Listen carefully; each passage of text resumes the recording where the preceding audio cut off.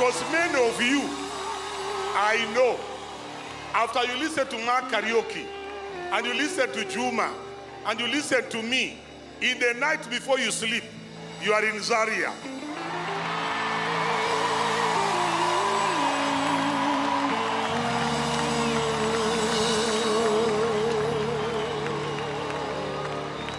So to introduce him to you, you will tell me, no, you keep quiet, Bishop. Let us introduce him to you.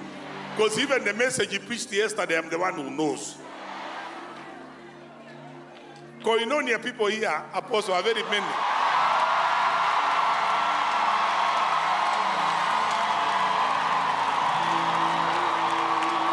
Welcome, man of God. Come on, let's put our hands together and receive God's servant, Apostle Joshua Selman.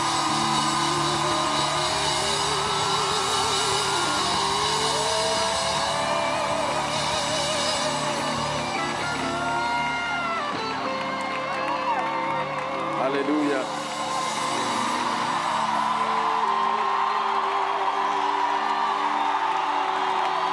Water you turn into wine. Open the eyes of the blind. There's no one like you. None like you. Into the darkness you shine. Out of the ashes we rise.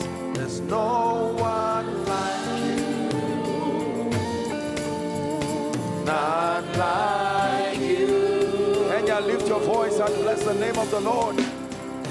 Our God is greater. Our God is stronger. Lord, you are higher than any other. Our God is healer, awesome in power.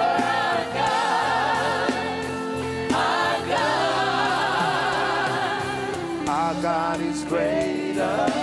Our God is stronger. Lord, you are higher than any other. Our God is healer, awesome in power. Our God. Father, give me an encounter tonight. Please lift your voice and pray. Lift your voice and pray.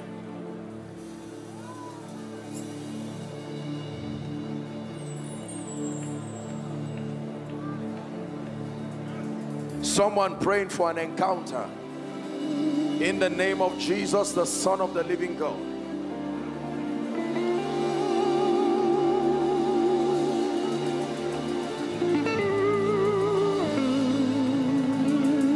Shalabaka sobrande gebala sobra heska debele kavusia.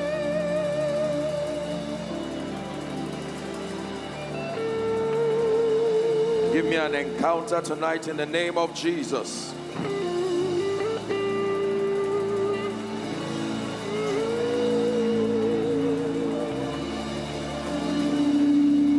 For in Jesus' name I pray. For in Jesus' name I pray. Amen. Father, we pray that you speak to our hearts one more time. Let your word come with fire in the name of Jesus. Tonight, let the sick be healed. Let the oppressed be delivered. Let Jesus be glorified. For in Jesus' name I pray. Let's honor our fathers in this place. Give them a big, big God bless you. And one more time, please help me celebrate Pastor Julian, such a great man of God. Thank you. Hallelujah. Please be seated.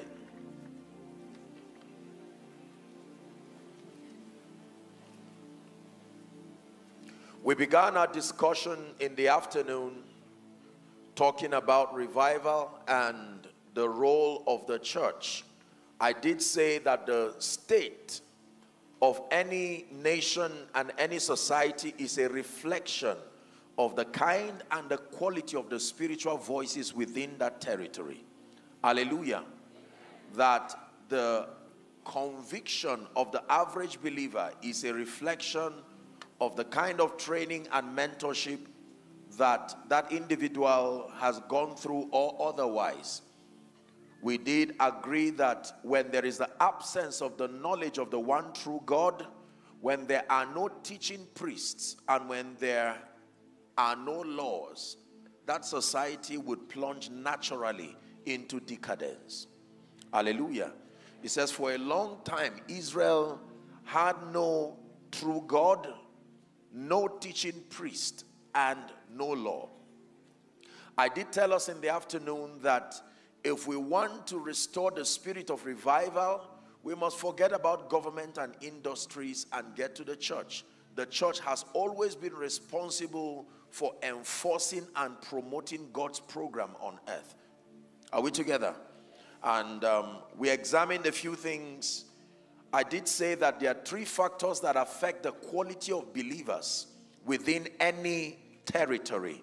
Thank you for the sound. Thank you. Number one, I said the absence of genuine spiritual encounters. When a believer, when an individual does not sustain a healthy spiritual encounter, number one, that person will most likely not be saved, even though around the truth. Just because you are around the truth does not mean you will be blessed by it. Many people were around the truth. Some made money from the truth. Other people used the truth to promote their personal ambitions. Only a few were changed by the truth. Hallelujah. So you can be in church, you can be a worker in church, we observed, and yet not have any encounter with Jesus. I remember challenging us in the afternoon that we must return to a point where Jesus Christ becomes the epicenter of our Christian adventure. More than miracles, more than prophecy, more than the gifts of the Spirit, we must restore Jesus. It says, John 17 and verse 3, and this is eternal life, that they may know thee, the one true God, and Jesus whom thou hast sent. This is eternal life. The Bible says in John chapter 3 and verse 16, for God so loved the world that he gave his one and only begotten Son, that whosoever, this blessing is for whosoever believes in him, that individual should not perish but have everlasting life. That God did not send his Son to the world to condemn the world, but that the world through him might be saved. Are we together? Romans chapter 10, when you read from verse 9 and 10, it says the word is nigh thee, in your mouth and in your heart, even the word of faith that we preach, that if thou shalt confess with thy mouth the lordship of Jesus, believing in your heart that God raised him from the dead, he said, thou shalt be saved. For with the heart man believes unto righteousness, and with the mouth confession is made, even unto salvation. So we said that believers need to come to a point where they encounter Jesus Christ as the only key to the kingdom. There are many keys of the kingdom, but there is only one key to the kingdom. Hallelujah. Number two, the second reason, I did observe also that beyond just giving your life to Jesus, you must sustain hunger. Remember our teaching on hunger? That hunger is a proof of health. When an individual is sick, among the many initial signs is a loss of appetite. So the moment there is a loss of spiritual appetite is a sign that your life is under attack. Then number two, we said the second factor that affects the quality of believers within a territory is the presence or the absence of discipleship and methodical mentorship. When believers are not discipled, there will be a haphazard growth pattern. Their growth will not be sustained. It will not be methodical. The early church practiced that. Acts chapter 2 and verse 42. The Bible says, and the apostles, they submitted to the doctrine of the apostles and of fellowship, of prayer, and of breaking of bread. That was the pattern. They continued steadfastly, the Bible says. Hallelujah. It is for the intent of maturing the saints that he gave unto some apostles and prophets and evangelists and pastors and teachers. The Bible says for the perfecting or maturing of the saints. that the saints now being matured will do the work of the ministry till we all come to a state in the spirit called the unity of faith. Is that true? Yes. To the fullness of the stature of the measure of Christ. It says that we henceforth be not tossed to and fro by every wind of doctrine and the sleight of men wherein they lie to deceive. So we gain stature and maturity to the degree to which we are mentored. And the secret of the growth of the believer is doctrine. Doctrine is not an opinion. Doctrine are truths that are already scripturally established. Are we together now? Yes.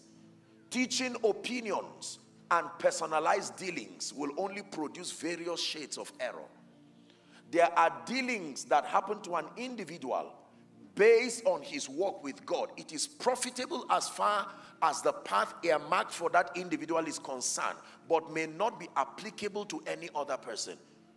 Are we together? There are three biblical conditions for any thought to be called a doctrine. Number one, it must be practiced in the Old Testament. We must see that truth or that thought reflected in the Old Testament. Number two, it must be captured in the ministry and the teachings of Jesus. Number three, it must be captured in the ministry and the teachings of the early church. Any thought or truth that does not pass this tripartite test cannot be called doctrine, even if it is truth. Hallelujah. So we must minimize turning our personalized dealings into doctrines. In our walk with God, there are times where God gives us customized trainings based on our peculiar personalities or the nature and the character of our call. And by walking in keeping with those personalized dealings, we can produce phenomenal results. In mentoring younger believers, we have to be wise to not turn those personalized dealings into doctrines. Let me give you one. I've not started my teaching tonight. We're recapping on afternoon. Are we together? So, if God, seeing and knowing my vulnerability, prohibits me to not have, say for instance, more than $1 million in my account, that can be a unique instruction he gave me based on something about my personality he knows. He has studied my vulnerability and he has seen that if I step into certain levels of material affluence, it could affect my focus. He can give me a restriction that is unique to only me.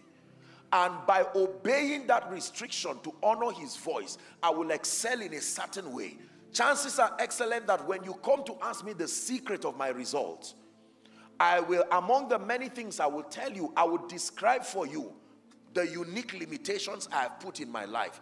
But that does not mean it is doctrine, because your call may demand that you don't keep that kind of thing. And if you now subscribe to the nature of my personalized dealing, you may be hurting your call and your efficiency. Are we together? So the church has been in a lot of trouble because there are many truths that worked for individuals based on their walk with God, but did not pass the test to become doctrine. So because every man of God is naturally emotionally connected to the principles you honor to get to where you were, chances are excellent that when you are teaching, your communication will largely be your experience.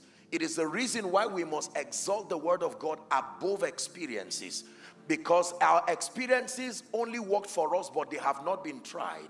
The word of God has been tried 7 times. Are we together now? And then number 3, we wrapped up by saying the third factor that affects the quality of believers in any territory is the abundance of the presence or otherwise of models. Individuals who embody and personify dimensions. Every realm in the spirit can be personified in an individual. In fact, that is one of the ways that God preserves his dimensions. When you say the God of Abraham, the God of Isaac, and the God of Jacob is the same God, but his expression across these 3 people are different. Are we together now? The God of Abraham is the one who blesses and lifts. The God of Isaac is the one who expands and preserves. The God of Jacob is the one who reveals himself in an encounter. It is the same God, but the dimensions are not the same. Rapha will bring you healing, not prosperity. Jireh will bring you prosperity, not healing. Are we together? So we must have models, physical models that will help to enhance transformation. Kenya must know what authentic prophetic ministry looks like. Kenya must know what authentic apostolic ministry looks like. Kenya must know what authentic disciple looks like. Talking about what is not right is not the issue. There must be models that embody what is the genuine approach. Transformation is difficult without references. There must be a reference. It says, follow them who through faith and patience. There are some them that are worthy of following. So Kenya must have sufficient people, not just a few, not just one or two. There has to be an abundance of models. What does kingdom prosperity look like? More than teaching it, an individual must become that living epistle of what it means to be blessed and lifted by God. An individual must embody what it means to carry the miracle working power of God. Today we are able to contend and press into certain dimensions because individuals in their earth walk were able to embody this. Even in the Bible, they were archived in Hebrews 11. The Bible simply calls them elders.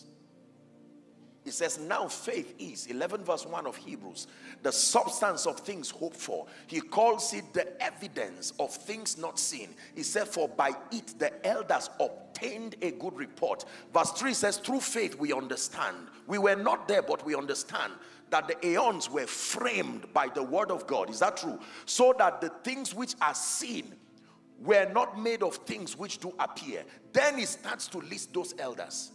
Time will fail me to talk of Gideon and Jephthah and Barak, men who through faith subdued kingdoms, wrought righteousness, shut the mouth of lions, women who received their dead back to life.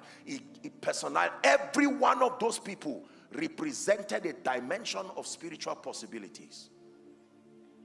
If you want to see the fire of God engulf Kenya in a greater dimension, we must pray that God in heaven would raise individuals and so work upon them that they become accurate portraits of the various dimensions that he seeks to see revealed in Kenya. Are we together? So our people will continue to make a lot of mistakes in the prophetic, for instance, until there are worthy models that will walk in the prophetic accurately and with authentic grace. That way, it is now easy to know the right from wrong. Are we together? Every animal can roar like the lion, and they are right until the genuine lion roars. If they do not know the sound of the genuine lion, it is safe to assume anything that sounds like it is it. Hallelujah. No wonder when John came, they saw the way John was walking and operating. They said, are you sure this is not the Messiah? They came to ask him, are you the Messiah? He said, no, I am only the voice of one crying. As soon as John saw Jesus, he said, behold the Lamb who takes away the sins of the world. Jesus. And he began to teach, and all the signs of his messiahship was shown in his ministry. It was clear, it was evident, and he had the audacity to tell people, follow me and I will make you. There has to be someone in Kenya, fathers and many people that God will continue to rise, who can boldly under God say, follow me as I follow Christ, and you will be made.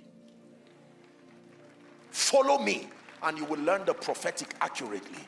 Follow me as I follow Christ, and you will learn authentic apostolic ministry with grace, character, and balance. Follow me and you will learn what it means to be a kingdom entrepreneur without compromise, blessed by God with the dignity of kingdom integrity. There must be models. Follow me I am a representation of what diligence is. Do you know, this is the whole idea of mantles. We shout about mantles and we really do not understand. When a mantle comes upon you, it changes you to become something very unique, so that there is a unique expression of God through you by reason of that mantle that should make you look like somebody in the Bible. Are we together? Many people say, I'm carrying the mantle of Elijah, I'm carrying the mantle. No. Listen. When you carry a mantle, the outworkings of the Spirit through your life, the Holy Spirit makes adjustment through your life so that there will be an outworking in your life that is traceable in Scripture. We can say your life is truly a portrait of Abraham's. We can study that pattern and we verify that that mantle is upon you. Did you not see it in the life of Elisha? When he carried the mantle of Elijah, he didn't need to say, I'm carrying it. Where is the Lord God of Elijah? And the Bible says, he struck the Jordan and it parted hither and thither. And the sons of the prophet says, surely the spirit of Elijah doth rest upon Elisha. If you must tell people, this man prayed for me, you don't carry the grace. It should speak. Mantles speak. Hallelujah. So that was the teaching in the afternoon. Now let's discuss a bit. Wherever we stop, we'll just pray. You know, let me tell you this. If you study the revival of the 60s and 70s, they had what we call camp meetings, where you would dwell sometimes for 30 days, for 60 days, non-stop. Are we together? Doctrine after doctrine with the move of the Spirit. It was that kind of immersion that produced some of the people who are still standing today, like our fathers. Our generation has a very scarce, just like rain, coming upon people. It takes a lot to know God. And it takes a lot. The investment of time is one of the seeds for growth. You must be willing to invest time. I know we live in a generation where we're in a rush to do everything, justifiably so, because of the times that we live in. But let me tell you, the sacrifice of your time is one of the things you must lay on the altar if you truly desire presence, power, and glory. Hallelujah. By the way, let me salute all of you who have endured here. You know, the Bible says that ye who have continued with me, it takes stamina and endurance to receive. Some of you have been here since yesterday, some of you since morning. You've not even gone anywhere. You remind me of myself in Reinhard Bonke's crusade, standing for 6 hours because I desired something genuine. Hallelujah. I stood for 6 hours. After the first day, by the second day, I said, no, I may not have the resources and even access to meet the man of God at that time. But I said, no matter what it is, I would try to serve. Let me serve that anointing. And I remember they were pushing someone. I saw them pushing people on wheelchairs coming there. And I said, can I help? They said, well, you are not part of the committee. I said, what committee? You know where I came from? I came with hunger to receive. I wasn't a rebel. It was polite. Hallelujah. And I had the privilege to push one of the wheelchairs. And while I was pushing, I said, Lord, this is how my crusades will be too. I have honored that grace. Without all contradiction, the less is blessed of the better. I remember standing there. You've heard it in my teaching, so I stood there from 3 p.m. Nigerian time till almost 9 p.m. I was tired, but I was determined. If you can see me. He came just on the platform like this, preached a very simple message. And when he was done, he needed to take a cup of water so they'll begin to minister the baptism and to minister miracles. And that was when the Lord opened my eyes. It was my first encounter, the manifestation of the similitude of the Holy Spirit. I saw a bird giant bird, bigger than this tent, just hovering around. I thought everybody was seeing it. Now, remember, I was already a man of God.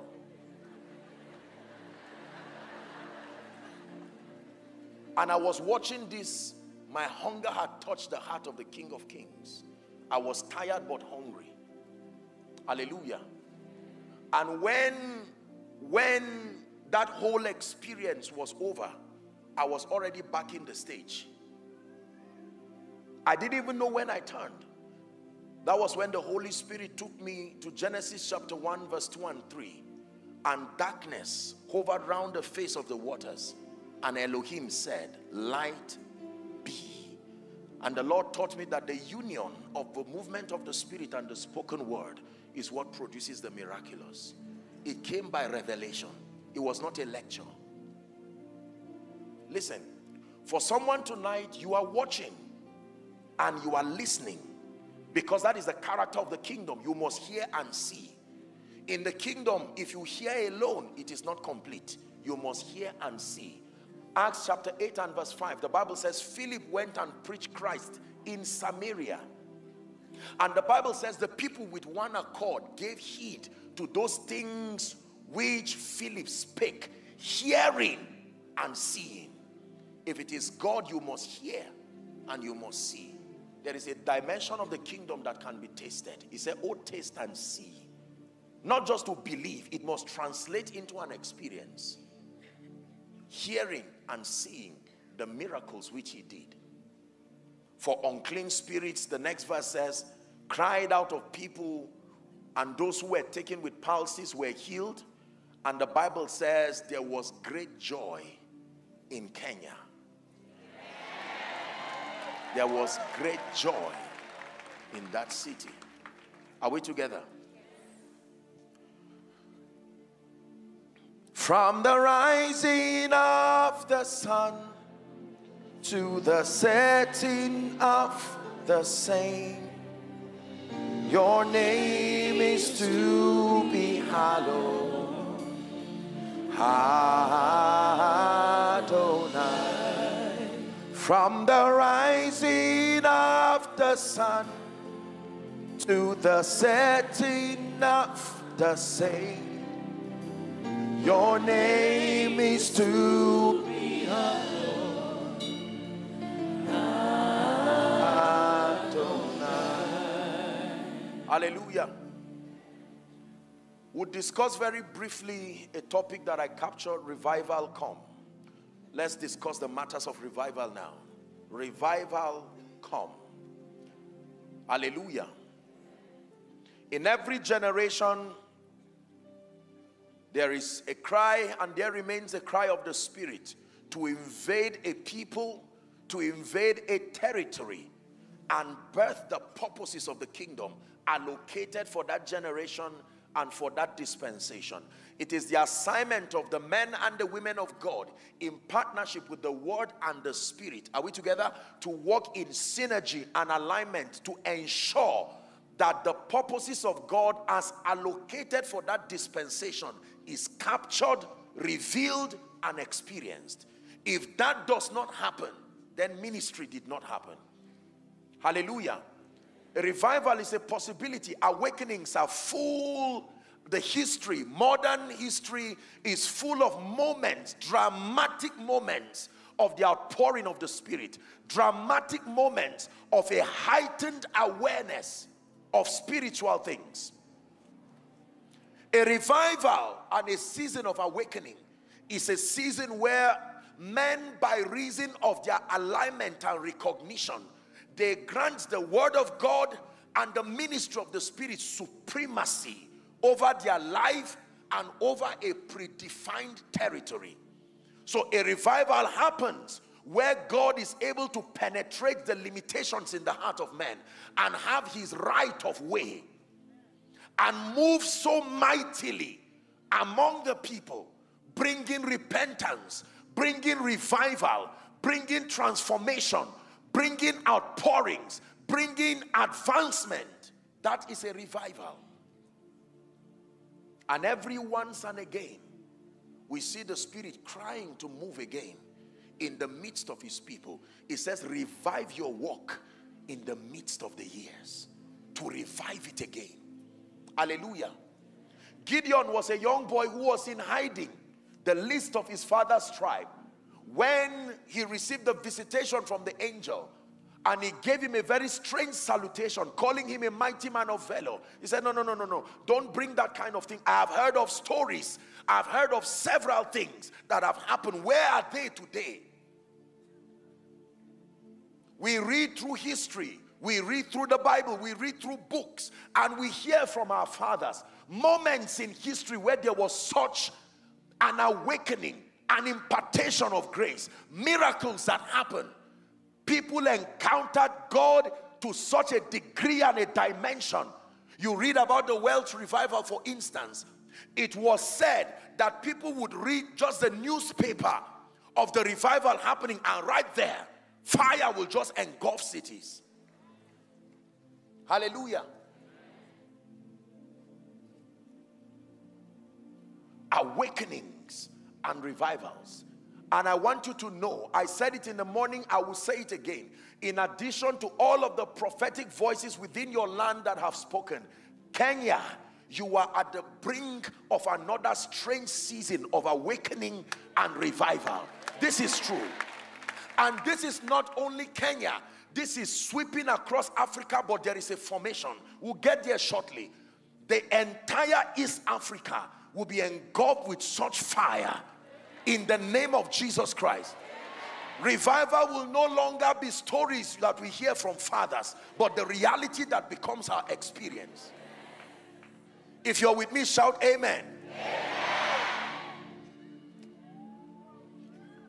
But you see, there are requirements. Listen carefully now. There are requirements that must be met if we are to host superior dimensions of God. We are to capture these dimensions of power and of grace in our lives, our churches, our regions, our territories, the nation. There are requirements that must be met. Leviticus chapter 9 and verse 6. Please give it to us. Leviticus chapter 9 and verse 6. Do we have it projected?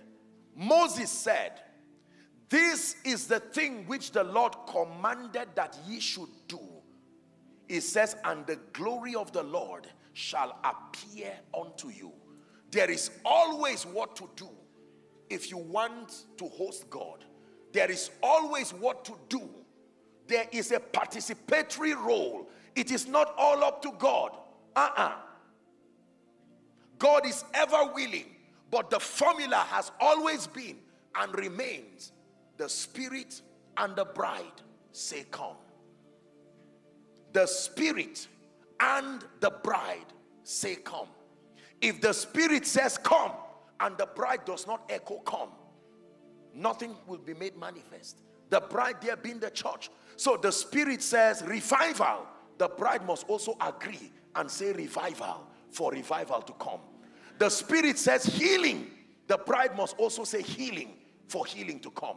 For many years the Spirit has been saying revival. Kenya, revival. Now God has found a people like never before who are agreeing with the Spirit. The Spirit and the bride say move, oh God. The Spirit and the bride say heal, oh God. The Spirit and the bride say invade our homes, invade our offices, invade government. The Spirit and the bride say come. Are we together? Now, it is important for us to know the requirement if we are to frontier the purposes of God to birth and to preserve revival. It is important for us to understand what God demands from us. The reason I've studied a bit about revivals and the move of God, I'm a student of history, and I've studied why revivals die and why revivals did not last. Are we together? Most of it largely because of the humanity of men. That is what I found as the ultimate answer to why revivals die. That the men that frontier these revivals are human. And if they do not understand the dynamics of remaining spiritual, you can abort such a powerful program. Not being bad, just being human. Are we together? The Bible says in John chapter 1 and verse 6. John chapter 1 and verse 6. It's important for us to understand our corporate assignment as believers. Please look up. We may have different things to do as far as our purpose is concerned in Christ. But it's important for us to understand that all together as the body of Christ, we have a corporate assignment. There is a corporate mandate that is upon us as the church, the bride of Christ. That assignment is in John 1 verse 6 and 7. It says there was a man, just follow carefully, sent from God. Just leave the remaining part of that statement. There was a man sent from God. It's a revelation you need to understand. There was a man. You are a man, but Kenya just gave you a natural, a geographic representation on earth. But the Bible traces where you came from and says you are sent from God. If you do not understand this as a revelation, you will never be able to capture the purposes of God. So, you are from Kenya. You are right sociologically, but spiritually, you may not be right. You are from heaven through Kenya to the earth. Are you seeing that now? Kenya was the physical point of transition where you found yourself. That means you are not limited by the realities that you find within the physical territory, because the Bible says he that cometh from above is above all. It's an indoctrination you must give yourself. It says there was a man. It is true that I am a man, but there is an implication to my being a man that is godlike based on my origin and based on where I came from. There was a man sent from God. That means my limitation will only be a reflection of the limitation of where I came from, not where I'm passing through. So it is possible that I come physically from a place and a background that has no advantage, but knowing that I was sent from God has a prophetic implication to my life. I can change the narrative physically because I am sent from God. Prophesy to yourself, say sent from God. Notice, the Bible never said there was a man who came from God. Sent. That sent mentality is important for birthing and hosting a revival. And it has nothing to do with being an apostle or prophet. Sent. The word sent there means God did not scratch his head and just say, wow, you've arrived. There was a preparation. A body hast thou prepared for me. There was a program. The idea of being sent tells you God meticulously planned your arrival. It does not matter the biological story that framed your physical arrival. Sent from God. He said, when I sent you, lackest thou anything? Not when you went, when I sent you. Are we together now? There was a man sent from God. When he now arrived Kenya, they called him Pastor Julian. So they gave you a name for territorial identification. But that is not your original name. Verse 7 gives us your original name and assignment. The Bible says the same came for a witness. So you call him a preacher, or a banker, or a governor, or a president. But the Bible calls them witnesses. Sent from God as a witness to bear witness of the light. Look at this. That all men through him might believe. Acts chapter 1 and verse 8. It says, but you shall receive power after that the Holy Ghost is come upon you, and you shall be witnesses. It never said you shall be preachers. It never said you shall be apostles or prophets or bankers or administrators or whatever it is. You shall be witnesses unto me. Now it begins to describe the geography of your witness. Judea, Jerusalem, Samaria, and to the uttermost part of the earth. But then that you are a witness. Unfortunately, those who understand this kingdom come concept are terrorists and people who operate in the dark world. Do you know, a terrorist can be recruited, and on account of his assignment, he can go to a medical school.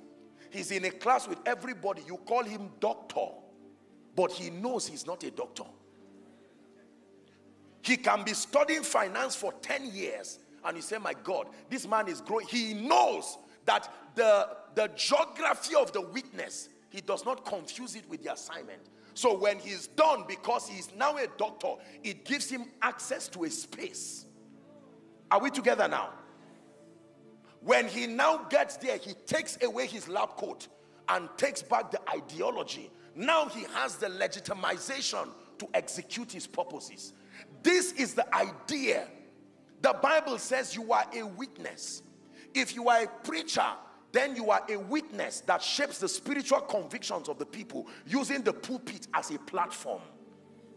If you are a businessman, for instance, you are now a witness using commerce and whatever it is, business. Are we together now? It is important to understand this. Otherwise, you cannot host certain dimensions of God. We have a corporate mandate. We are witnesses. Someone say, I am a witness. Let the devil hear you. One more time. I know you say you are an apostle and a prophet. Don't worry, you are not lying, but you are a witness. It's a superior description. You are a witness. Even Jesus was called the faithful witness. That was the revelation of him to John in the Isle of Patmos. He was called the faithful witness. The moment you know that you are sent and that you are a witness, you know the assignment of a witness. A witness is a validator of a claim. Those in the judiciary here, you know there is no need for a witness until there is a contention. Are we together? If there is a contention, the judge will say, okay, so do you have any witness? Then the witness comes and swears by whatever he believes that he will tell the truth. Then they now listen. And the witness of that person is barren until he has something called an evidence. Your evidence is your token of truthfulness. Are we together? Please listen carefully. So we agree that we are sent from God through Kenya or whatever nation you are coming from. So your nation where you are domiciled is not necessarily your place of origin. You came from God and passed through that soil. Are we together? And then it says you are sent from God as a witness. I want you to burn this into your spirit. Yes, you are a Christian, but you are a witness. Something will happen to you when you start calling yourself that name. I am a witness. I am a witness. A validator of a claim. That means everywhere there is confusion, it now becomes my business to find out what is happening. The moment there is any confusion, if there is confusion in ministry, if there is confusion in the area of spiritual decadence, there is need for a witness. Because every confusion on earth, you've heard me say it, is a letter that Satan is writing through men to God, doubting his supremacy. If a family is poor and suffering, Satan is using that family as a canvas to indict the love and the integrity of God. And God is sitting in heaven waiting for witnesses who will prove to creation that that statement is a lie. So God now raises a businessman from somewhere in Kenya. For as long as he thinks he's a businessman, he will only make money and relax. He excelled as a businessman but failed as a witness. If that businessman comes and meets the family and says, I have been anointed by God to take you out of this situation, to change your life and change your orientation. Now that witness has come as a letter to Satan from God. I am still alive and I am almighty. Are we together? If a barren woman, for instance, is afflicted with barrenness, it's not just about demonic affliction. Satan is using her as a canvas to write a letter to God, indicting God, the audience being creation. So God waits for a witness to validate his claim. When a preacher comes and says, in the name of Jesus, that womb be open, and the woman returns with triplets, those are not children, they are replies from God. So whether it is God or Satan, the canvas is man.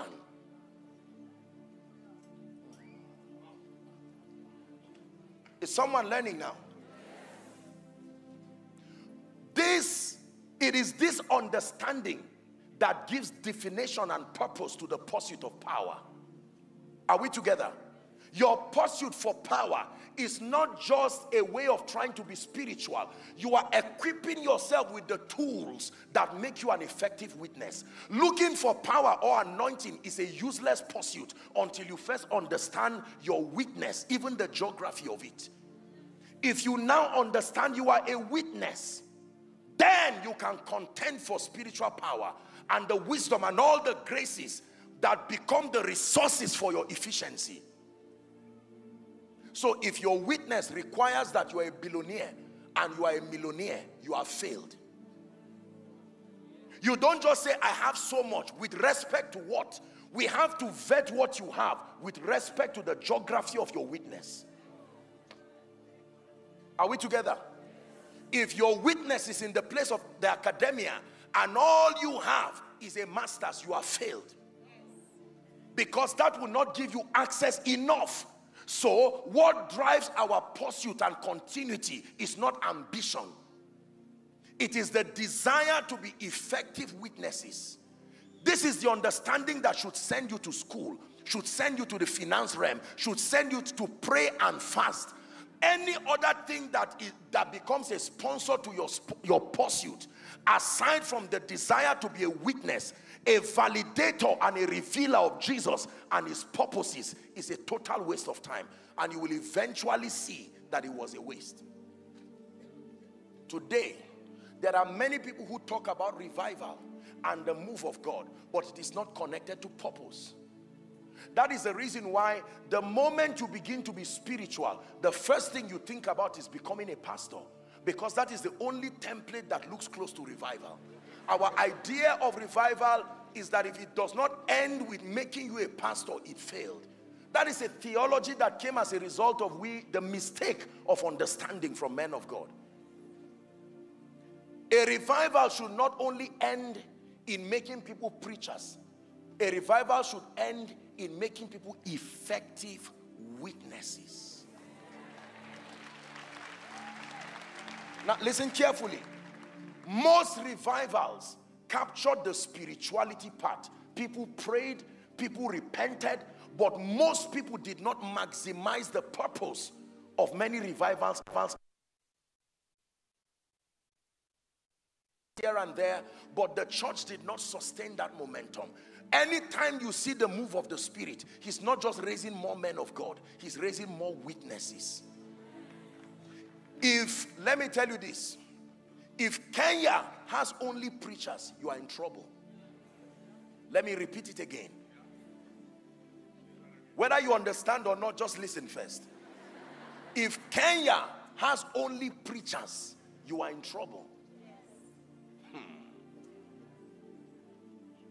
If Kenya has only businessmen, you are in trouble. If Kenya has only political leaders without any spiritual inclination, you are in trouble. Are we together?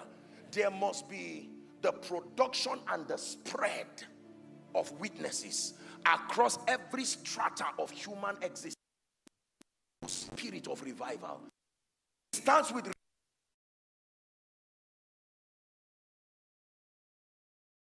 restoration to godliness, but it does not stop there. This is what we miss about revivals.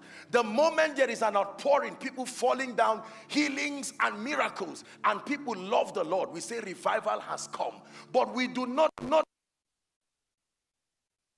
arise. That is the letter that revival is.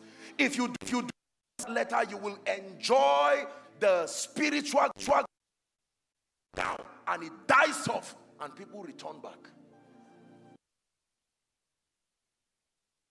Capture revival genuinely, it will take more than just an outpouring with healings and miracles. It must. Someone can tell you after 10 years that I came for Rhema Fest and there was such a revival, and then you say, so how did it make you a businessman? I thought it would make you a preacher. You say, that's the point. It was because of that revival I own this bank today. Are we together? What is the purpose of that bank? To make sure programs like this never ever again. What is the purpose of that bank? To give you an influence, to step into that system where you can become, listen, read your Bible. Look at Daniel. Daniel was in Babylon. Is that true? It was the exaltation of Daniel that preserved the purposes of God. I hope you know that. Look at Joseph. Look at Moses. All of these are the men of God we call today, but you have to study the structure of their witness.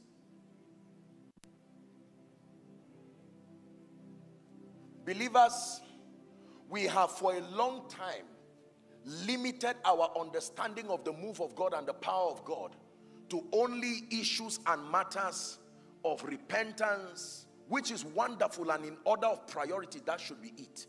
We repent, we love the Lord, and the spiritual energy we are receiving through prayer and fasting needs to find expression. And since we are not guided to know what to do with it, several people today who are on the pulpit should be in the bank. Many people today who are in the pulpit struggling to prophesy and not seeing anything, because the grace there, listen carefully, it doesn't mean they are bad. The man is saying, but I have so much spiritual energy, I don't know what to do with it. And we tell them that means God is calling you. You are right, but to do what? So listen, the average young man here, by the time fire begins to fall, all that comes to your mind is prophet, apostle. That means I'm starting a church. It may not be so. We fight. Listen, if you do not discern this, you can regret a genuine revival that comes, because it will produce more error than it was even before the revival came. Every time there is an outpouring of the Spirit, there is a side effect. If not balanced with understanding, for the people to understand its purpose, it will lead to a lot of things. You will find somebody who should not resign from an oil and gas firm. God is keeping him there as a Joseph, but he will resign and go to the pulpit. And it's not by God. He's only to give his passion expression.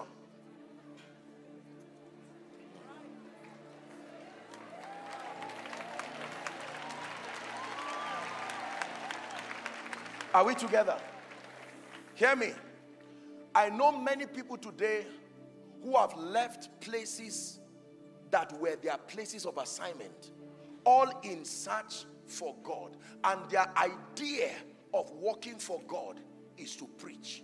And many of them, you know what I'm saying is not a lie. Many of them today are living miserable lives, wondering, okay, so Lord, I was doing better off, you will hear them say, as a CEO. Now I came here and I don't know what I'm doing, because you have lost your bishopric. There is ease when you find your place of glory. Are we together? Now don't get me wrong, there are people legitimately that God has sent them to make those kinds of sacrifices. That is true. But the point is, as we celebrate the spirit of revival, it is important for us to understand the nature of the move of God and what it seeks to produce. The move of God seeks to produce more than prayer warriors. The move of God seeks to produce more than fasting giants. The move of God seeks to produce more than war giants. The move of God seeks to restore weaknesses. Every time the program of God suffers, it's not the absence of men of God, it is the absence of witnesses. You can be an excellent preacher and a poor witness. How do you know you are a witness? When you can use your life, your resources, your access, and your platform to reveal Jesus, to glorify him, and to advance his kingdom. The difference between a successful person and a witness is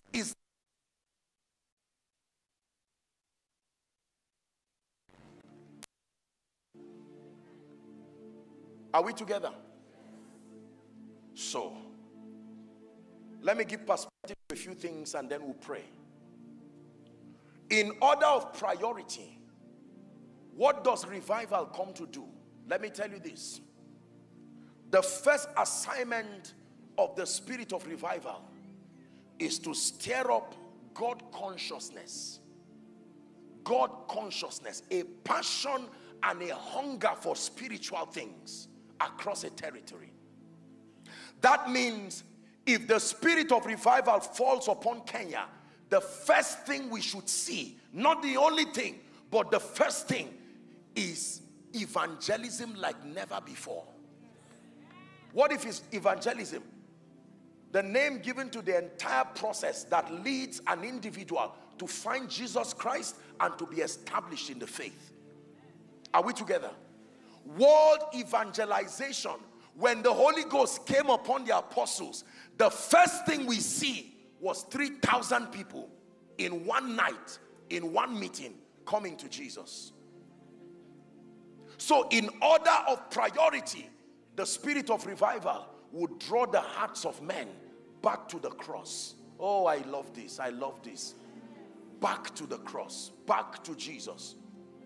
So someone who would ordinarily not pay attention to spiritual things, because of that fire of revival, through the miracles, the signs, the wonders, and all that happens across Kenya, you will see men both great and small bowing to the lordship of Jesus. That is the spirit of revival.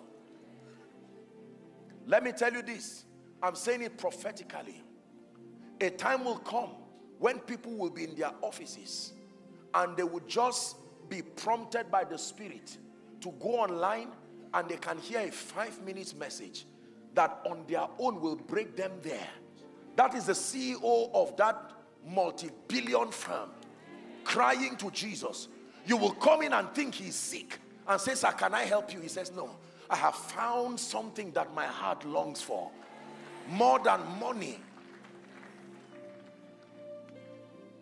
World evangelization is the first biblical index that revival has come. There is a heightened awareness of God. There is a heightened awareness, passion towards spiritual things. A day will come in Kenya where when it is service time, you will think people are running because there's riot going on somewhere. Where are you going to? They will say, "Come, let us go to the house of God." Regardless the denomination, fire burning upon every altar. You run away from one church, you will meet Jesus in the other one waiting for you. One thing for sure you will find is Jesus. Hallelujah. And if you decide to lock your door and run away from church, you will turn and find him there personally. And he will tell you, "I am Alpha and Omega, the first and the last." These things that I show you right because they are true. Many people will have genuine encounters. I'm talking of non-Christians. It's already happening across the globe. Kenya, we must pray that in the name of Jesus Christ, let the spirit of revival translate to massive salvation of souls. Hallelujah. Ye must be born again. Ye must be born again. Ye must be born again.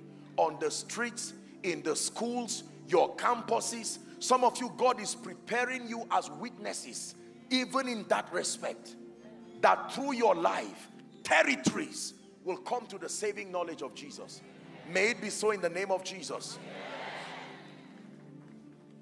The spirit of revival, that spiritual awakening, bringing repentance, where people are breaking free from carnality and the works of the flesh and genuinely serving God acceptably.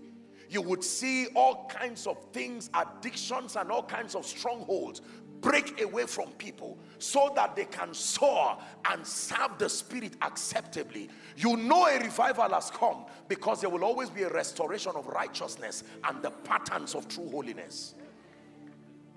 Are we together? The kingdom of God has three expressions, the Bible says: righteousness, peace, and joy. Where you will not be here nor there. God will bring you to a point where you make a genuine decision. I am a child of God any day. I am a child of God anytime. On jeans, I am a child of God. On suit, I am a child of God. Wearing my lab coat, I am a child of God. Wearing my nightgown, I am a child of God. It is my singular identity. I do not plan to compromise on it. The spirit of revival. Is someone learning? So world evangelization across the entire Kenya. And it is everybody's responsibility to see that everyone is saved, including the children. Do not make the mistake of negotiating with the devil like Pharaoh did, tried to do to Moses. Remember, when Moses advocated the exodus of Israel from Egypt, Pharaoh said, all right, we'll allow you go, but your women and your children, keep them back. Moses said, no way. The women and the children represent the future. Without women, there can't be children. Without children, there is no future. So he's saying, you go, but let your future suffer. Moses said, no, we are all going. Someone prophesied, say, we are all going.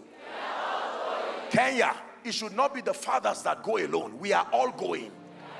In the name of Jesus, the little children coming to Jesus, that you will see a child of age 12 with fire prophesying by the power of God, laying hands on the sick parents.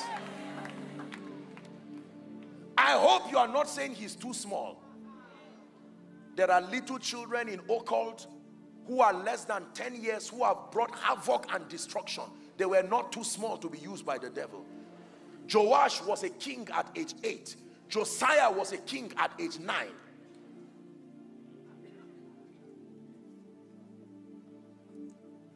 Are we learning? The spirit of revival.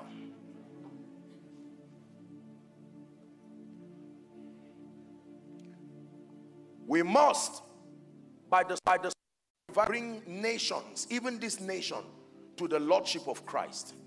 It is important that we understand that the purpose of power is to empower us to be faithful witnesses. So for every grace that you have received and will be receiving tonight, don't just fall down and stand up and say, wow, God came to me. Understand that there is purpose. It's an awakening. Are we together? For some of you, you may fall under the anointing and stand up and say, what happened? It's after 2 weeks, you will see that something is driving you to go and register a new company. That's where it came from. For someone, as that fire comes upon you, by the time you go to church on Sunday, it will be fire upon that altar. I'm being as simple as possible because I want everybody to be part of this. God desires to invade Kenya. And let me tell you the truth. From the frontier right to the back, across, outside of this tent and those following, you can make yourself available and say, Lord, I am available, I am usable. Don't do it without me.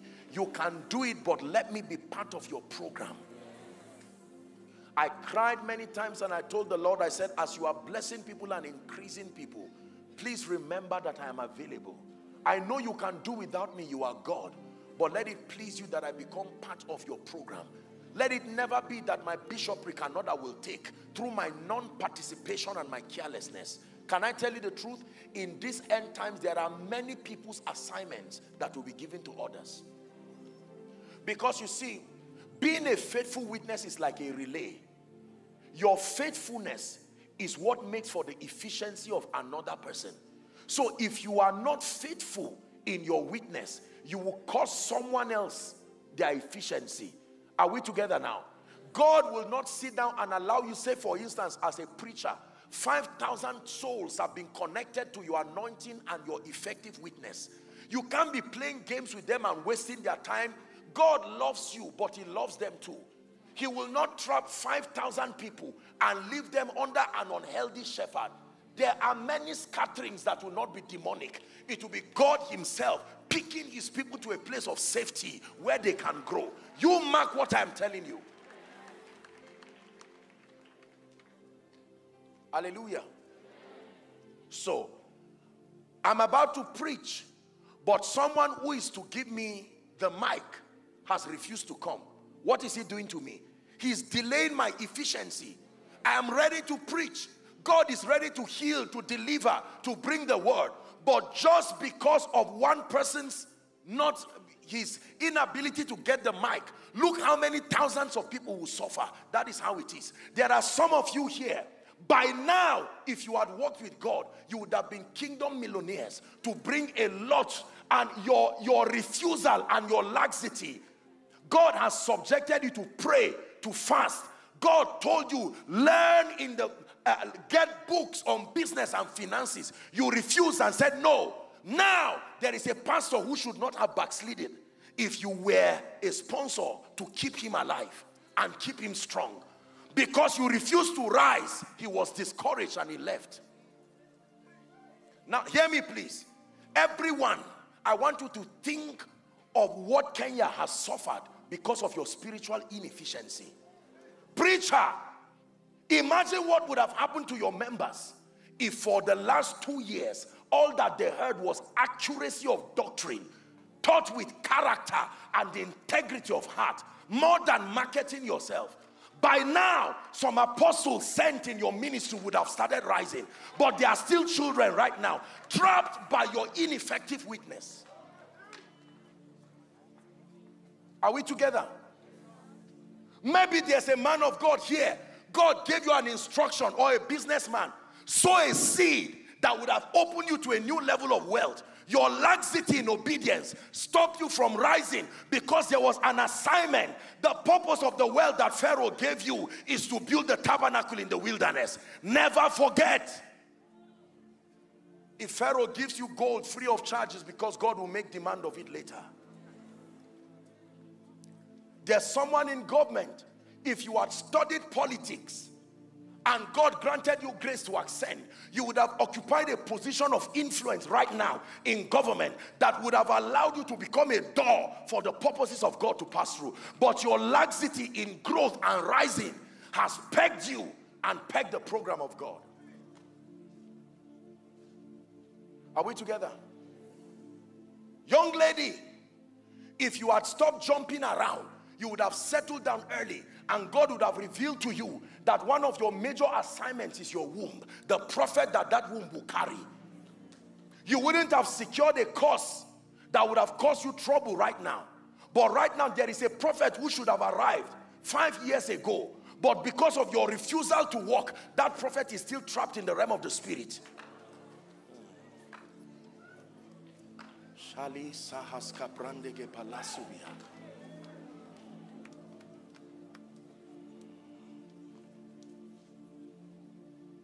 Hear me. Failure to be an effective witness does not just affect you. It's a relay. There are many destinies who depend on your efficiency for their advancement. Hallelujah. Praise the Lord. So if you run away from influence, if you run away from prayer, there is an intercessor that if you were serious with God, in your prayer and fasting, like Anna the prophetess, there are certain dimensions of God that would have arrived in Kenya, but simply because of your spiritual laxity, you have refused to rise. There are Deborahs, there are Annas, there are Simeons. Don't delay the arrival of Jesus. He gave you a ministry to pray the word to arrive.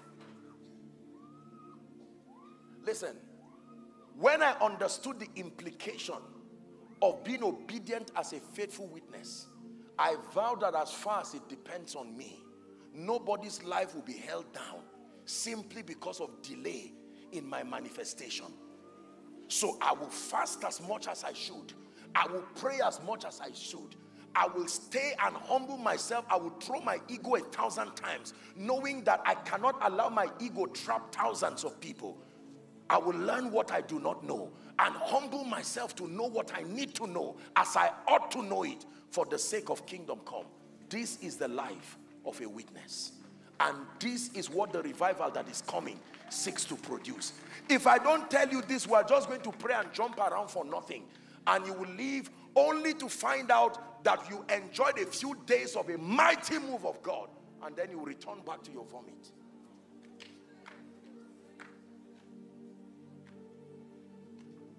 Don't feel bad.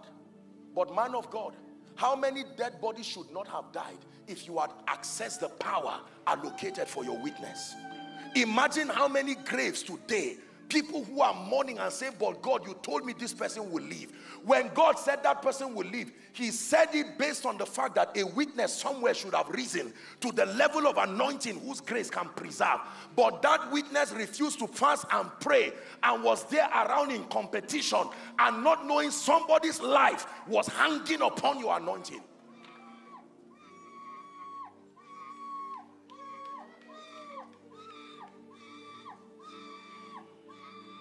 Are we together? There is a prophet here who through your life, nations and territories would have found direction. Decades of confusion brought under alignment with one accurate prophetic word. But you have refused to be serious. You have refused to be a witness. And so the error in the prophetic is there, scattering families and deceiving people, and people cannot go forward. Whereas your accuracy and your precision, accessing spiritual things, would have brought direction.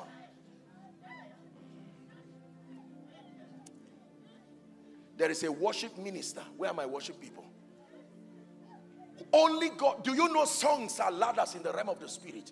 Every move of God has songs that men will use to climb into realms. There are many of you here, because of your spiritual laxity, the songs that you should have received from the throne that will fan the flames of revival, till now, they are still hanging in the realm of the spirit. You cannot give us the new songs of deliverance that will sing. Because the worshiper is just a musician, not a person of the altar.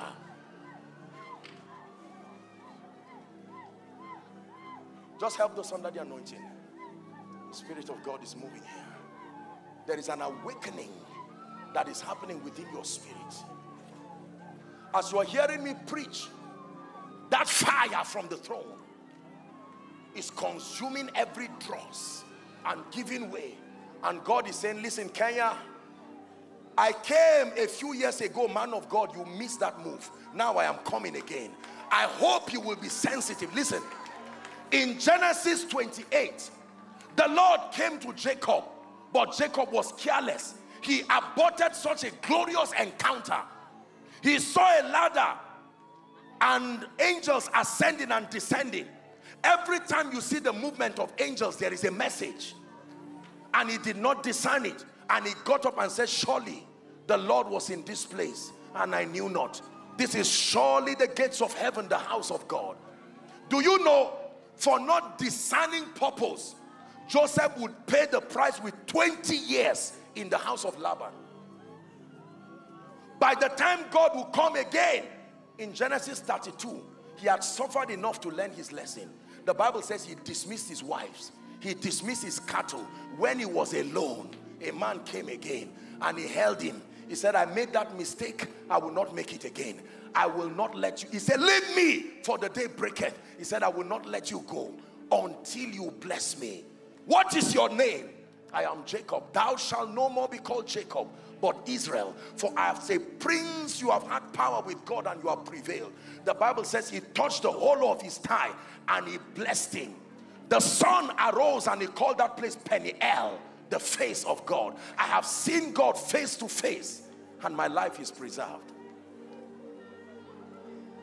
The Bible says, this is the generation of them that seek thy face, O Jacob. Who shall ascend to the hill of the Lord, and who shall stand in his holy place? It says, he that hath clean hands and a pure heart, who has not lifted up his soul unto vanity, nor sworn deceitfully, the same shall receive a blessing from the Lord, and righteousness from the God of his salvation. And then it says, this is the generation of them that seek you in the similitude of Jacob. Hear me. When I read God's generals, I knew I was reading about a lineage I was part of. When I read, they have gone to be with the Lord, we must immortalize their impact.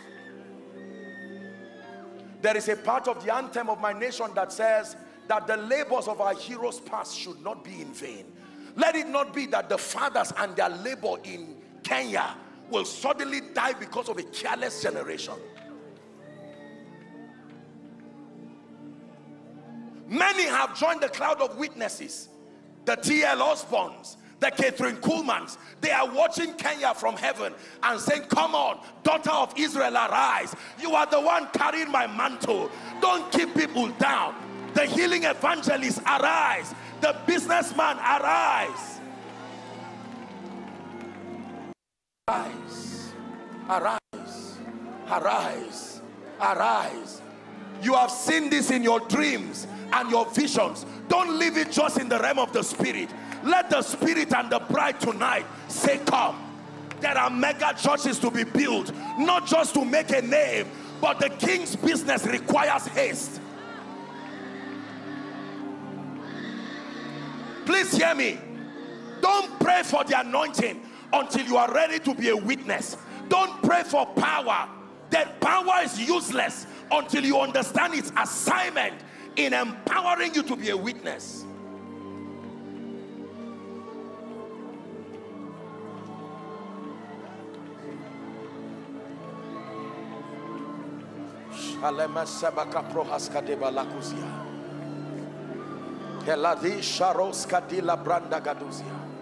Hear me. Years ago, when Lester Sumrall went to meet Smith Wigglesworth, he called him and he told him, he said, listen, make sure you do not die with this mantle. He says, when you are old, find young men. Find young men. Everybody cannot be unserious. Find young men and transfer this grace upon them. Hear me. Mantles are falling here tonight. Anointings are falling here tonight.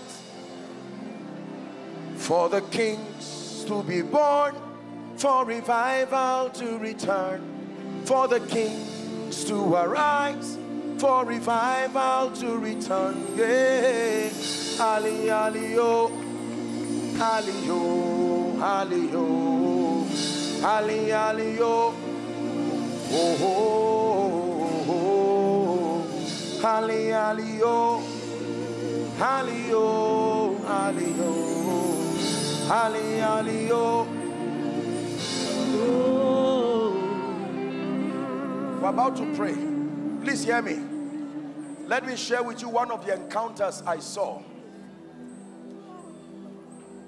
I was in a vision many years ago, and it was an elevated position, like several stories, and I saw an endless sea of people just like this, and they were crying and they were sobbing. And in that vision, I stood and I was watching. And it's like the crowd zoomed and came close to me. And I said, why are you crying? I remember clearly they said no food and no water. I said no food and no water. Who is the cause? And they pointed to me. I said, me, I love you too much. I can't be that wicked to keep you in such a situation. But then I realized that that generation of people were waiting. And I made up my mind. In that vision, it became like some wicked people were chasing me and they wanted to harm me. So I was more concerned about my safety than those people. But I made up my mind in that vision. I said, I will open that door. If I perish, I perish. That was what I said. As soon as I opened the door, here was this giant gray-bearded man. Now I know he was representing the Holy Spirit. Big giant man. He said, give me your hands. I will walk with you. And my tiny hands, and he held it. And he said, let's go. And we began to jump from building to building to building. When the Lord Jesus Christ appeared to me, listen to me. You've heard me say it many times. Light at his brilliance came from him to me. It transformed my life. It took me more than 1 year to recover from that experience. And then in another encounter, he spoke to me that to every nation and every region that I will send you to, the light that came from me to you, there must be someone in that meeting that same light will come upon that individual. We're about to pray. Please hear me. There are many of you, what you are seeing tonight, you are transporting that experience to your various ministries. It will be another dimension of the ministry of the Spirit through ordinary men, but by a mighty God, undeniable. Hear me. There are some of you here who are witnesses in ministry, like we call it. Be faithful preachers. Go and do your assignment. Serve God's people with integrity. Stop playing games. Stop playing games. Games of clothes, games of English, games of this and that. Fold all those things. Let the old go. When I was a child, I spoke like a child. I understood like a child. Revival comes. Revival is a time where we fold the old and we are ready for the new. Some of you may need to, respectfully speaking, return back to your altars and correct a lot of imbalances and say, it's a renewed me that has come now. I am ready to serve God's people the meal of his wisdom and knowledge according to Jeremiah 3:15. And I will give you pastors or shepherds according to my heart, and they shall feed you with wisdom and with knowledge. There are business people who must begin to pray, Lord, give us the end time strategies for wealth. Let me just spare me 5 minutes. Let me give you the formation of the end time army. Please sit down. Let me give you that formation. I have to do that, and then we'll pray. The revival that comes will essentially produce 3 categories of people. I need to give it to you. These are prophetic revelations that God gave me, and they are also consistent with the patterns in scripture. The end time army, according to the blueprints that God gave me, and this is consistent with the scripture, will be made up of largely 3 categories of people. I want you to listen. This is a prophetic message to Kenya, to Africa, and to anyone who is interested in the end time move of God. When the power of God comes, when the move of God sweeps across Kenya, there will be 3 groups of people that will emerge from that move. Number 1, there will be an emergence of prophetic intercessors. Please write it down. There will be a strange emergence of prophetic intercessors. Men who understand the dynamics of the altar. Ezekiel chapter 22, please, from verse 30. Please give it to us quickly, and then we'll begin to pray. Ezekiel 22, 30 and 31. And I sought for a man among them that should make up the hedge and stand in the gap before me for the land, that I should not destroy it, but I found none. The result, therefore, I have poured out my indignation upon them. I have consumed them with the fire of my wrath. Their own ways have I recompensed upon their head, saith the Lord. Listen to me. There will be an emergence from old and young people, the spirit of prayer, not the prayer of give me tea and give me bread, the prayer of bridging the gap between one season and the other. Prophetic midwives, people who understand territorial dimensions of prophetic intercession, more than a need-driven prayer life. Men who will pray dimensions of the power of God to come upon territories. God will give men territories in the spirit as a spiritual inheritance to pray the program of God. Number one, prophetic intercessors. And let me tell you this, I wish we had time. Women, hear me. Women will play a major role in this emergence. Please sit down. And I will tell you why. Because you see, a woman in the Bible is called a mystery. A woman embodies a spiritual reality. Are we together? Among the many realities that a woman embodies is that a woman is a gate. Every time a life wants to be transported from one dimension to find material expression, the authorized medium is a woman. So women prophetically are gates. They stand as spiritual portals that can allow or disallow spiritual realities. The first person to see Jesus when he resurrected was a woman. I hope you know. When all the men ran away, there she was. And the virtue that helped her to find Jesus was patience. The disciples came and looked and they left. But she kept looking until she saw one in the garden. And she came and said, do you know where they have taken my Lord? And she looked well and said, Rabboni. She wanted to touch him. He said, do not touch me. I have not yet ascended. So the coronation service was not even held. And yet she saw him. He said, go and tell the brethren. The first evangelist from scripture was a woman. Please hear me. Many of you will catch this spirit of prophetic intercession. There are many prayer groups that will arise in Kenya. Apostolic and prophetic platforms. There are many churches that indeed will become a house of prayer, not just a house of discussion alone. I'm aware of a few. We're talking with Apostle, the man of God, and he was telling me of the phenomenal things that are happening, you know. And I've been, by reason of what I do, I'm connected to a lot of people who have been given grace in the area of prophetic intercession.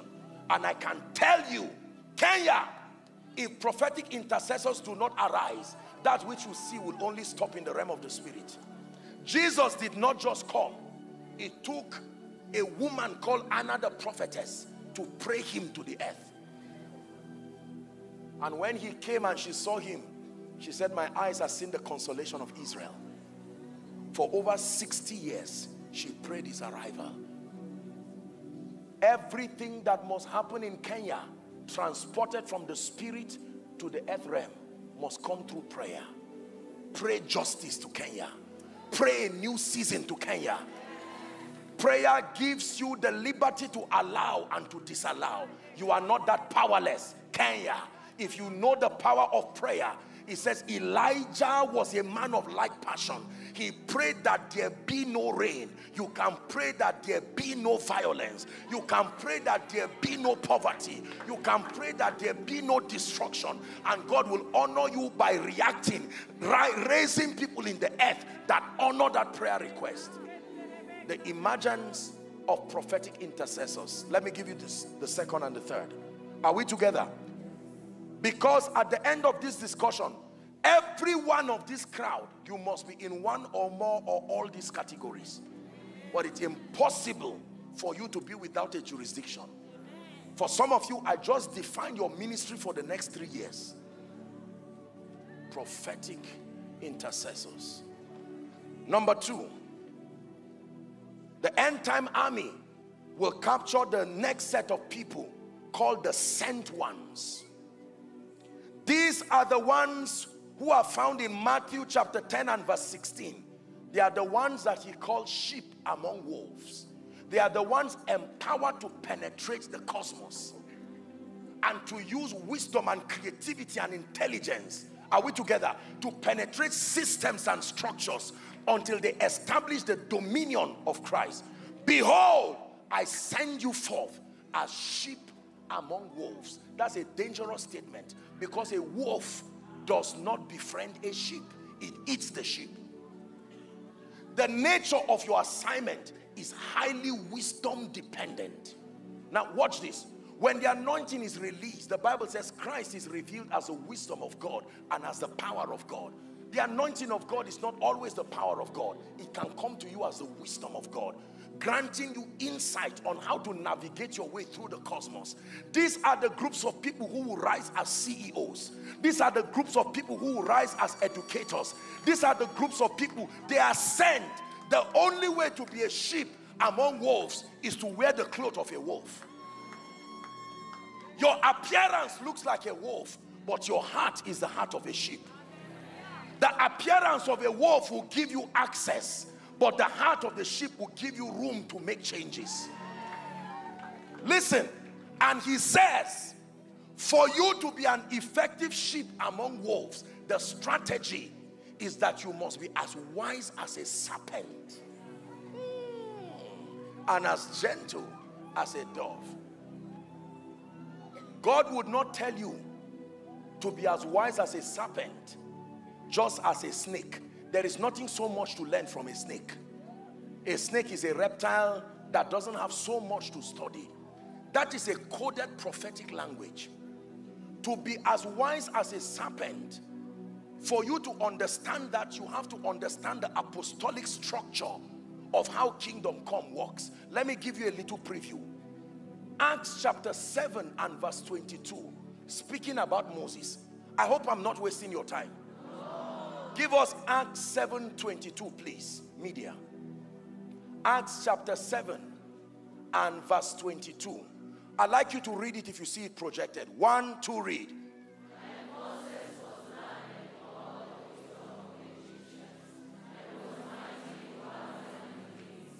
What did Moses learn? The wisdom of Egypt. What is the symbol of Egypt? The serpent. Egypt has always represented the world system. And he's saying, for you to be an effective sent one into the system, you will need to study the system, the modus operandi of the cosmos.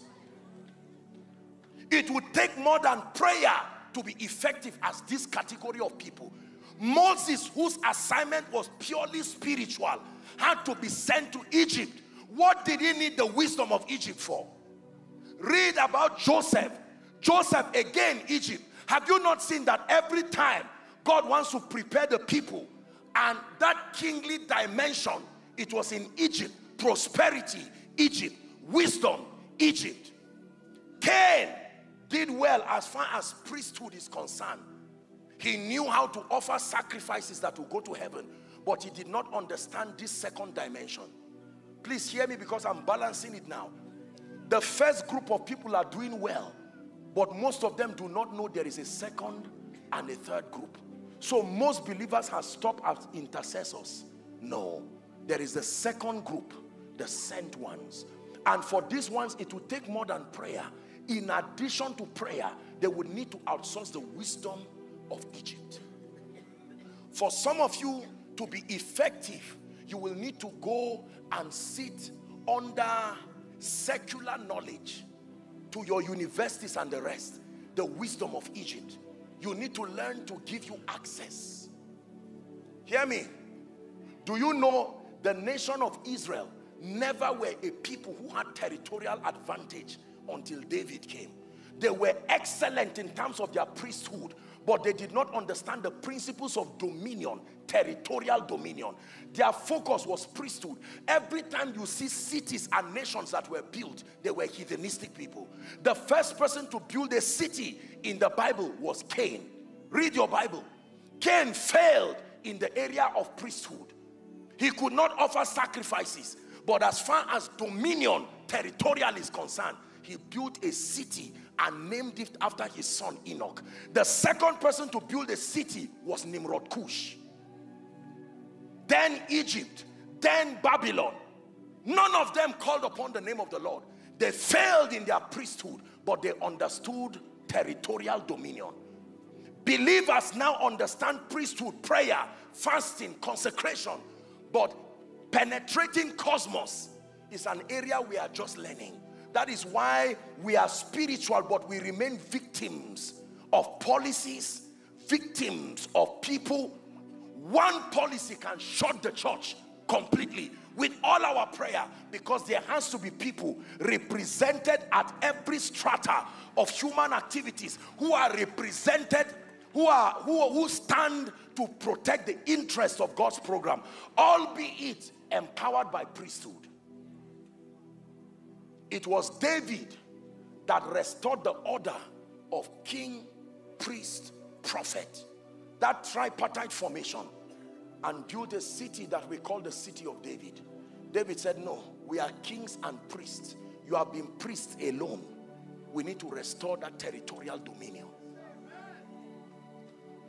These are the second groups of people: technocrats, politicians, businessmen, captains of industry, men who understand the power and the purpose of influence, people who are excellent and competent.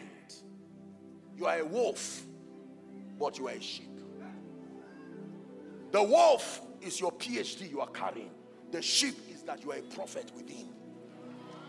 The wolf is that you are a professor, but a student comes to your office and you say, listen, young man, this is not an academic issue. This thing is a spiritual issue. And you, let me show you, I'm not only a professor. In the name of Jesus, I command that spirit. The cloth of a wolf is your MBBS.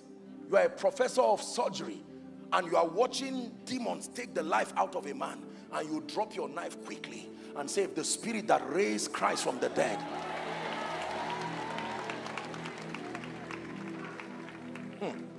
Hallelujah,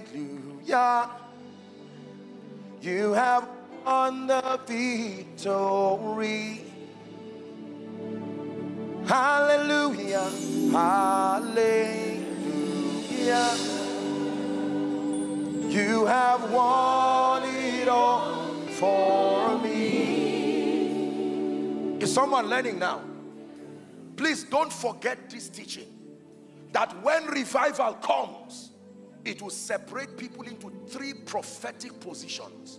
Number one, prophetic intercessors. Number two, the sent ones, those who are called sheep among wolves.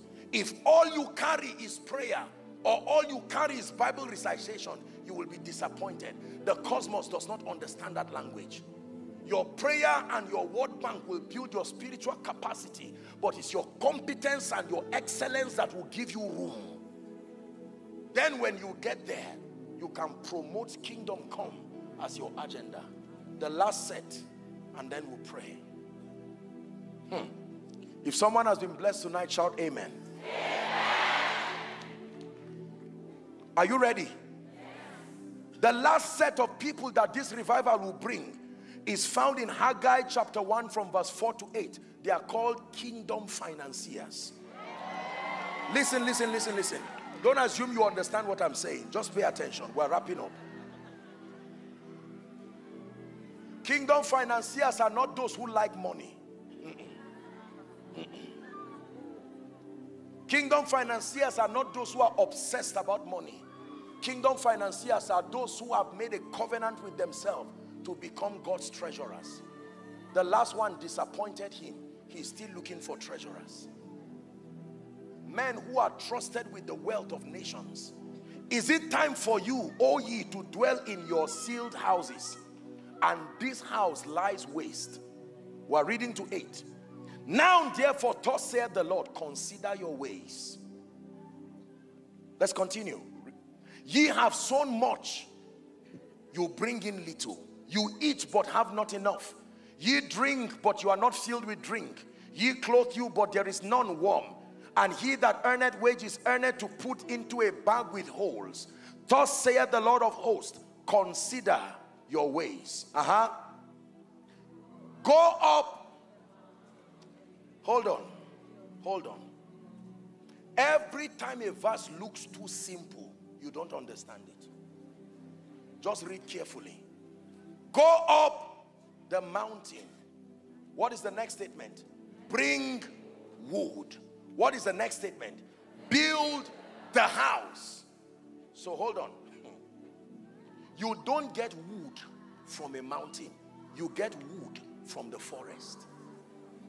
So the kind of wood he's talking about is not the wood that you get from a forest.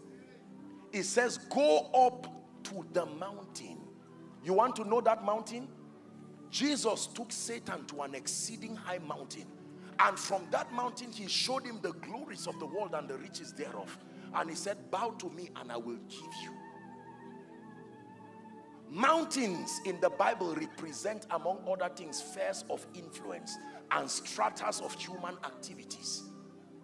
He says go up to the mountain, rise in influence, be valuable and rise to a point where you sit as a gatekeeper. The reward for being that valuable is there is a kind of wood you need, resources. It says when you get that wood, be mindful that the purpose of going up in the first place is to be able to build the house of the Lord, and I will take pleasure in it and I will be glorified. Kingdom financiers are more than business people. Kingdom financiers are more than investors. Kingdom financiers are men who have done transactions in the spirit, and God has placed a sworn blessing upon them to trust them with the resources of nations for his end time project. It takes more than business. Help them, please. Help that gentleman. It takes more than, listen. You can be rich by being valuable. You can be wealthy. You know the laws of wealth already, right? You're giving and all of that, and then value, turn your value into products and services, package it with excellence and serve it to a targeted consumer base. That's what you call business. You know the laws, but wealth, kingdom wealth and end time wealth is more than buying and selling. There is a dimension of wealth that is not an achievement, it's a trust. Moreover, it is required in stewards that a man be found faithful. I was in an encounter one time. Please watch this. We're wrapping up.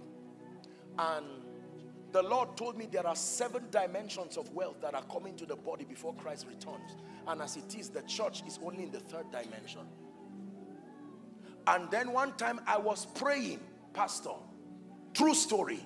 And then my ceiling just disappeared.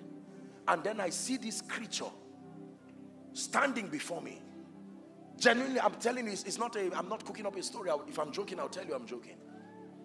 Are we together? I'm seeing this creature. The eyeball was as big as one human head. So imagine 2. And it was looking at me. It looked like a dinosaur. It had a tail. And from that vision, the tail had its own life. It could detach from the creature and still be alive. And he was looking at me with fierce red eyes. And he said, so you think you can bring God's people into abundance? After that encounter, the heavens opened. I have seen the spirit that controls Tyre. Tyre and Sidon are not just physical places. They represent spiritual locations where the treasures of the earth resides. It is more than buying and selling. There is a threshold level of wealth that when you touch, it is either you have done business with Satan or you have come to God and you have received that trust. Believe me, no matter how much you buy and sell, you know it more than I do. The kings of the earth do not just become wealthy by intelligence. It is their fraternity with this she-goddess called Babylon. Revelations 18:19. Read about the destruction of Babylon. Babylon the Great is falling, is falling, is falling. In 1 hour, her destruction had come. The Bible says the kings of the earth who have fornicated with her, that she-goddess called Babylon, there was a relationship they had with Babylon to be that prosperous. There is a threshold level of wealth that does not come just by buying and selling. There is a place of value, but there is transaction in the realm of the spirit. If you return back, O Samaria, and by this time tomorrow you are prosperous, is more than buying and selling. You have tapped into a dimension that is higher than commerce. I'm saying this because part of the mantles that will fall in this place, these three categories, some of you, God brought you here tonight because you are in one or more or all. It is possible to be in all. That you are a prophetic intercessor. At the same time, you are sent apostolically into the cosmos. And then by your alignment and love for God and his house and his purposes, you have stood to a position where he can trust you with the wealth of nations. This I have seen, and this is true in scripture. Kenya, prepare for that tripartite formation of prophetic intercessors and the sent ones, apostolically commissioned to go and bear fruit by showing the excellency. Is it not in your Bible, to the intent that now unto principalities and powers may be made manifest by the church the multifaceted wisdom of God? And then there are financiers. There are men and women who will come and meet our fathers of faith and say, how much does it take to run the program of God for 1 year? And they will write it off like they are buying a recharge card. Listen, and it will no longer be the issue of, I'm wearing Louis Vuitton or Versace, wonderful. But there's a superior purpose. Go up the mountain, bring wood, build the house that I may glory in it. I rest my case tonight. He that has an ear, let him hear what the Spirit said to the churches. Are you ready to receive? Rise up and let's pray.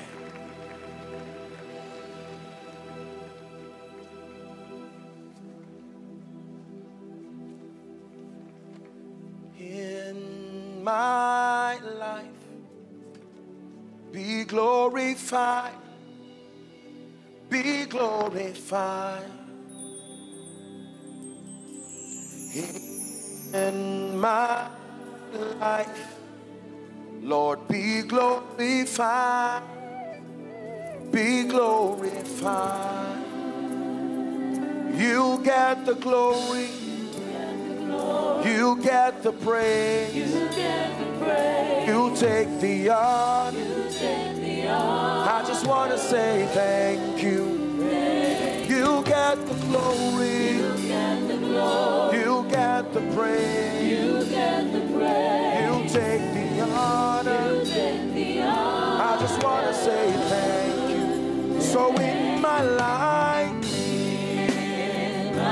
make that a prayer. Be glorified, be glorified in my life.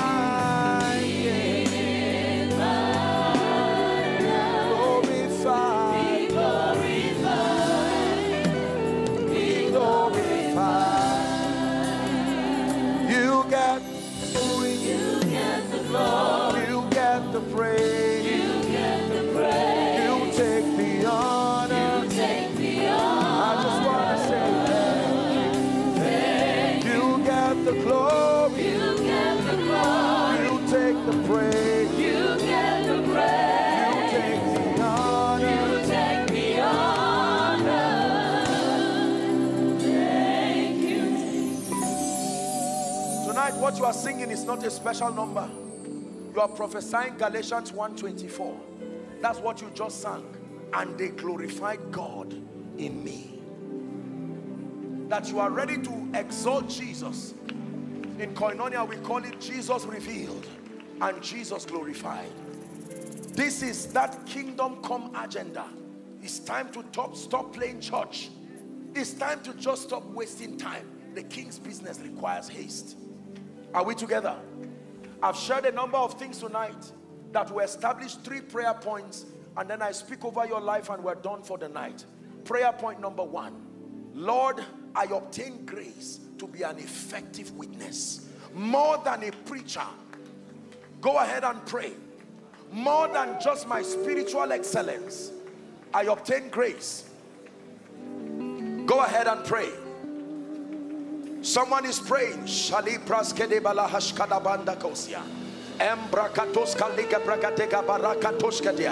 Are there people of prayer in Kenya? Preachers pray, businessmen pray.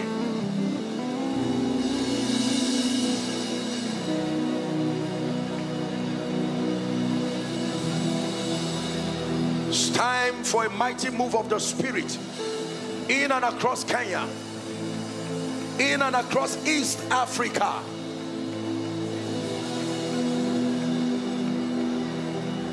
Go ahead and pray. I obtain grace to be an effective witness. As that revival fire comes, it's the fire that makes me a witness. Go ahead and pray.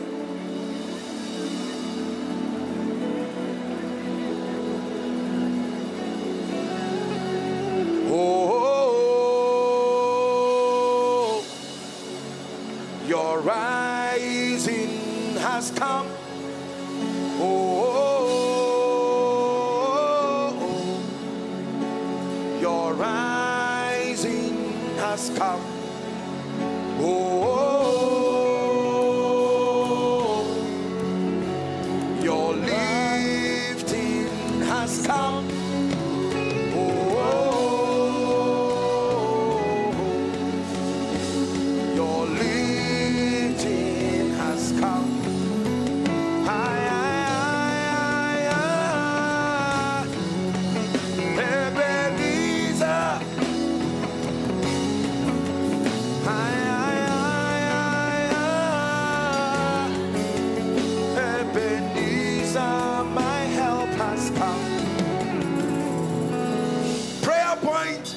Number 2, Father, as that fire falls in this tripartite prophetic formation, reveal to me the jurisdiction of my relevance. Am I a prophetic intercessor, or one who will be sent into the cosmos, or a kingdom financier, or both of any of the 3, or all of them? Go ahead and pray. Call unto me, he says, and I will answer.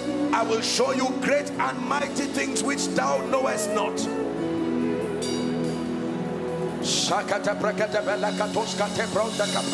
Someone is praying.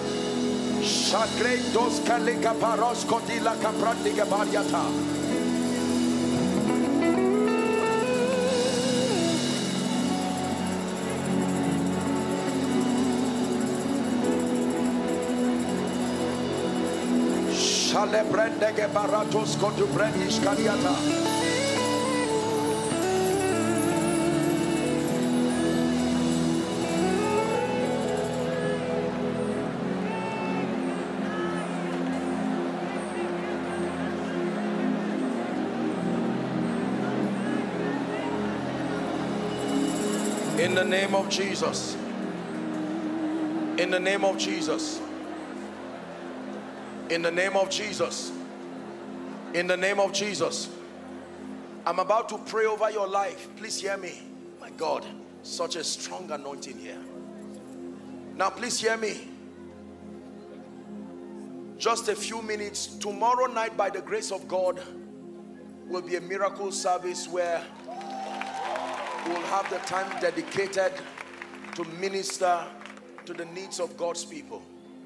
But right now, what is happening tonight is an ignition.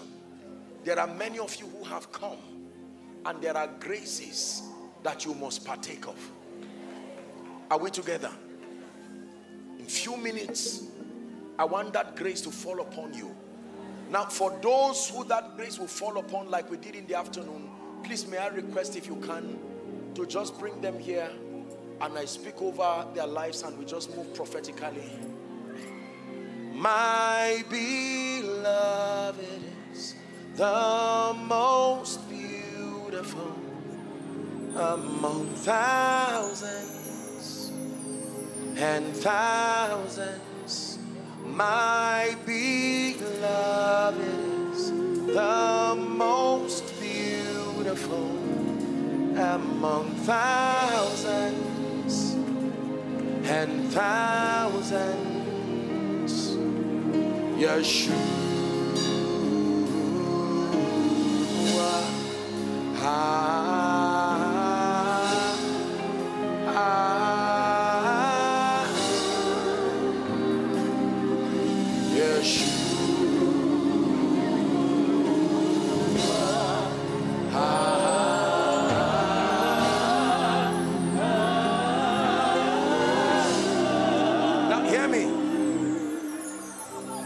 There are many who are stepping into prophetic intercession.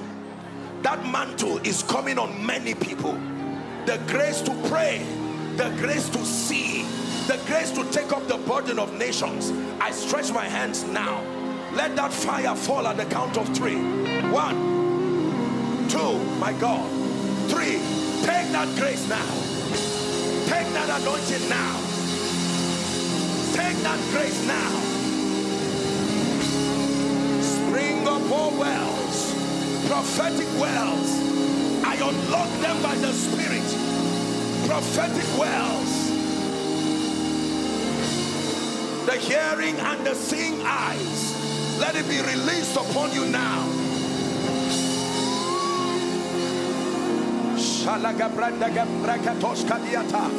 Dimensions of prayer, dimensions of fasting. Prayer groups arise. Prayer chains arise. The spirit of Elijah that empowers you to pray revival, may that grace come upon you now.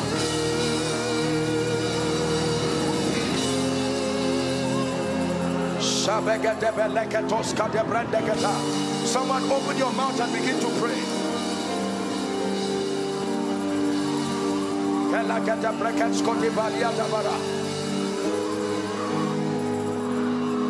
See the rain of your love. We feel the wind of your spirit. Now the heartbeat of heaven, let us hear. We see the rain of your love. We feel the wind of your spirit. Now the heartbeat of heaven, let us hear. Kenya. So let it rain. Let it rain. Open the floodgates of heaven. Let it rain. Let it rain. Open the floodgates of heaven. Let it rain. Let it rain. Open the floodgates of heaven. Hallelujah. Hallelujah. Please hear me. I just saw in my vision a miracle. Someone who could not walk well. I don't know, but I just saw that. I don't know if you are using a stretcher or something. Lift it up and walk now.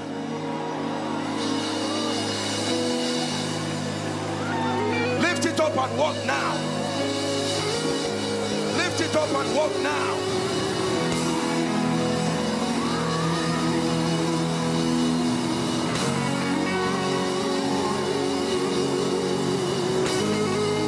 Elohim Adonai. Elohim Adonai. Elohim Adonai. Elohim Adonai.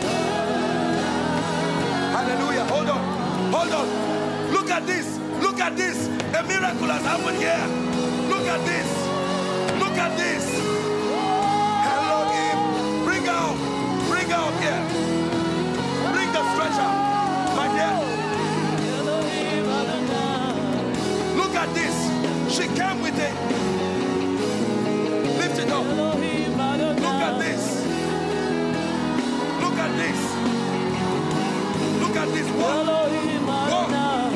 Walk. Look at this. Look at this.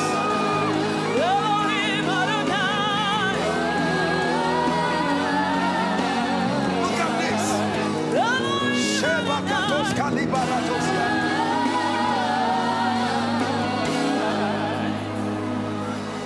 Kenya, look at the spirit of revival. I'm seeing another person again. I don't know whether it's at the back.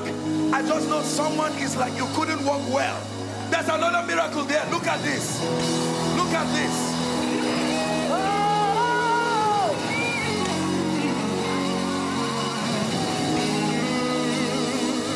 Please don't force them. Don't force them. It is a miracle, you will know. Anyone, please listen. Someone talk to them. Don't put pressure on anyone, please. We are not faking it here. If they are yet to be touched, just be patient with them, please.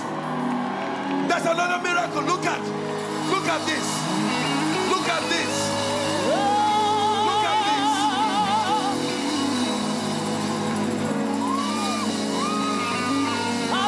Hallelujah. Hallelujah. You have won the victory.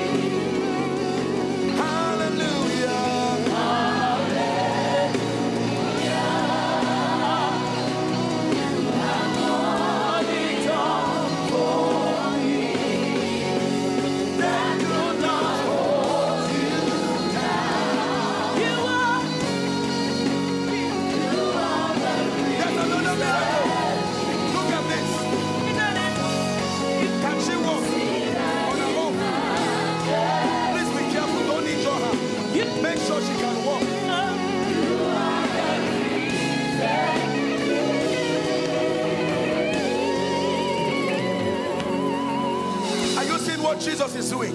Pick up this. Look at this. In one night. One night. Kenya.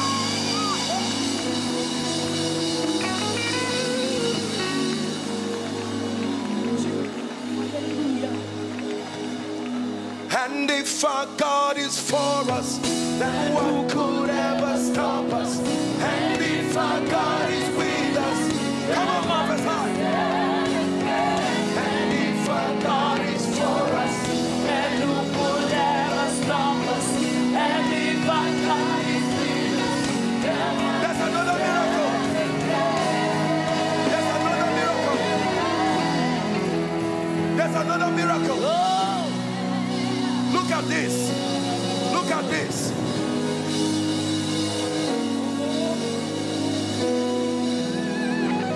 Listen. Listen. Where are my worshipers? Come on, give us one hot Kenyan song. Let the devil know that Jesus is alive over Kenya. Is someone ready? Organize yourselves and give us one worship song right here. Listen. While that is happening, look at this. There's another one. Lift it up. Lift Stop, my God.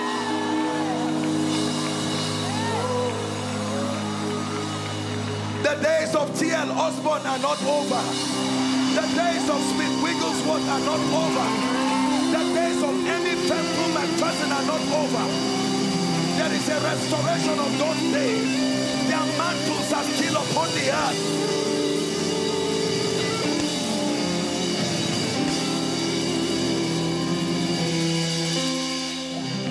One praise song in Kenya. Come on now.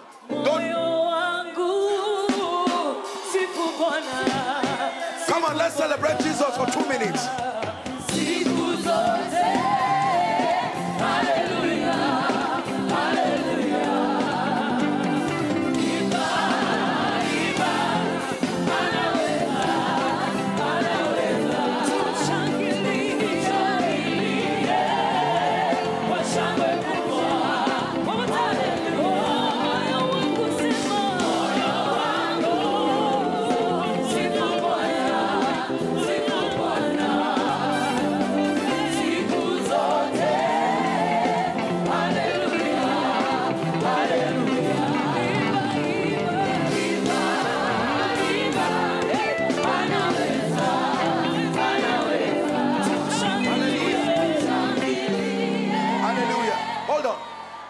Come. How long has this been? 8 months ago. You had an accident? The second accident. I have a fracture. Oh, she had a fracture. No, you don't need to lift it. Look at this. Can you take this away for 1 minute, please? We're wrapping up, but can you shift this for me? Someone come help him, please. Just shift this a bit. She had an accident and a fracture. You don't need to lift everything, madam. Look at this. You look at her legs and you will see a surgery happened. A hip joint. And a hip joint. But right now, let the devil see what has happened to you.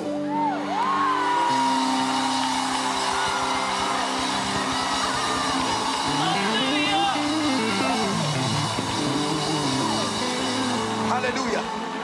Come. How long has this been? I had an accident.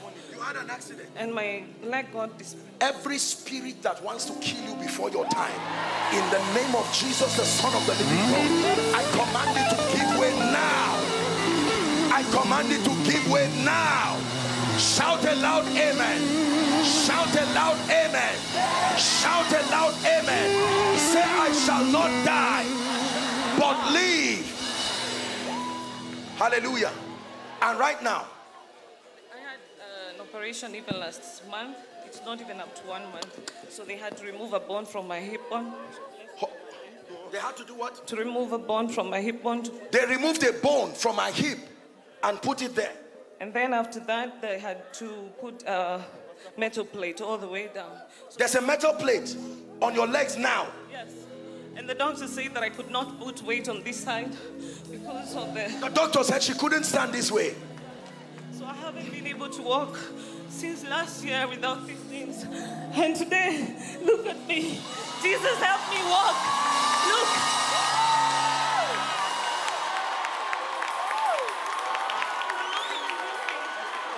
I'm not even limping. Just look. It's as if I was just... Only you can do what no man can do. Only you can do.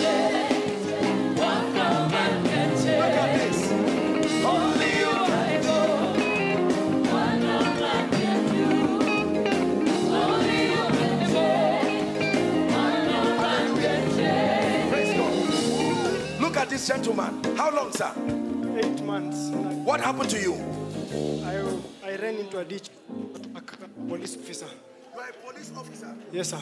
And what happened? I ran into a ditch and I fell. My spine got broken. His spine got broken. He's a police officer. They know you here. Where do you live? I live in Embakasi. But is there a place like that? But I come from Oloitoktok. That's where I live. What couldn't you do? I was bedridden for 4 months. You were bedridden for 4 months. Let the devil see you now. Walk. Yeah.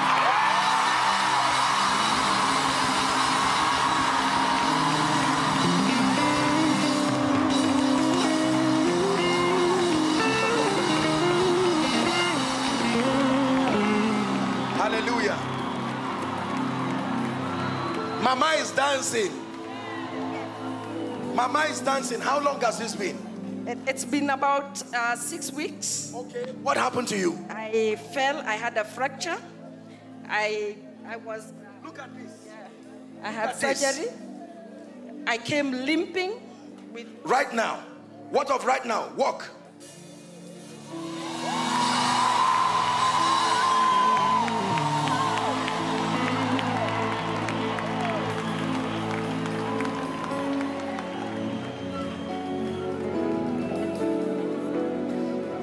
Let me teach you a little song. Says, yes, Lord. Yes, Lord. You are the King. There is none other. Yes, Lord.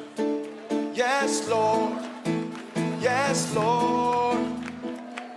Listen. Yes, Lord. Yes, Lord. You are the King. There is none other. Yes, Lord. Yes, Lord. Yes, Lord. Very simple song. Let's try together. Yes, Lord. Yes, Lord. You are the King. There is none other. Yes, Lord. Yes, Lord. Yes, Lord. Hallelujah. Hallelujah. There are 3 people who will start running now under the anointing. Just hold them and bring them so they don't injure themselves. 3 people. Help them, please, so they don't injure themselves. The power of God is coming upon them right now. Listen, I'm going to pray one prayer. I just saw an eagle. The grace for speed. I'm seeing the number 71. That anointing is coming on people, and some of them will start running. Please, whether you are an usher or not, hold them so they don't injure themselves. Right now, that grace for speed, take that grace now. Take that grace, oh God. Take that grace now. I release that grace now. Speed. 10 years in 1 year. 1 year in 1 month. Blessed is she that believes. Help them, please, my God. Speed. Speed. I rebuke delay. Every spirit of delay, give way now. Let the King of Glory come through Kenya. Lift up your heads, all ye gates. Be ye lifted up, everlasting doors.